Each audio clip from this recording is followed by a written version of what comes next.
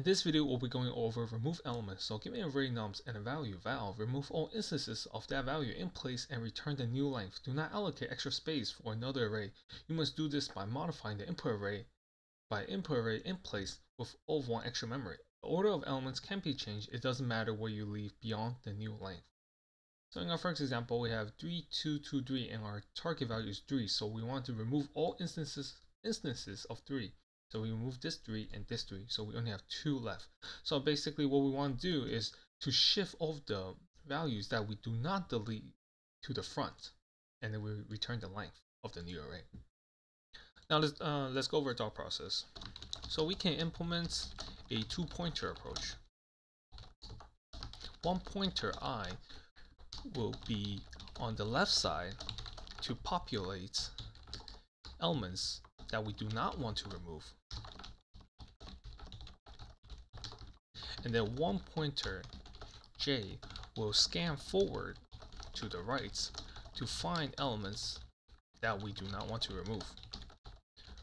We will skip all of the elements that is equal to val. Then we will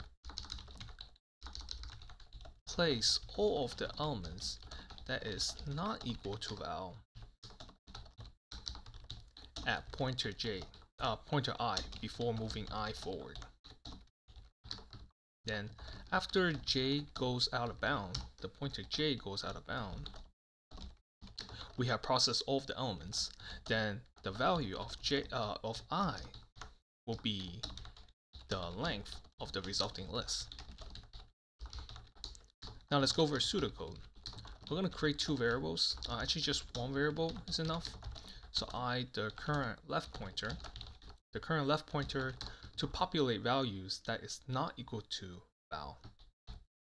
And when iterate do the indices of the input array, nums denoted as j. If the current element is not equal to val, then we can move this element to pointer j. So set nums I to the current elements, nums j.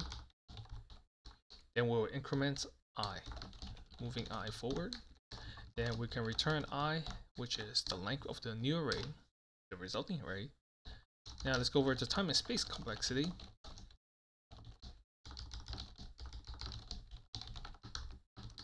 So the time complexity is equal to O of n, where n is the length of the input array.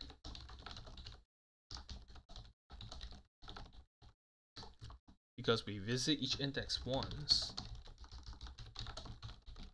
with pointer j. Then our space complexity is equal to O of 1, because we modify the input array in place. Let's go over the code. So we're going to create our left pointer I, and then we're going to iterate through all the indices of the input array. This is our second pointer. Then if the current element is not equal to value, then we want to move this element to the front to pointer I, so nums I, and then we can post increment I after setting the current elements at that index. And we can return the value of I.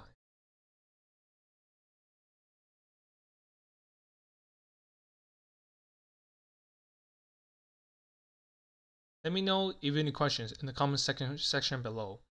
Like and subscribe if you would like more videos that will help you pass the technical interview. I upload videos every day, and if there are any topics or questions you want me to cover, let me know in the comment section below.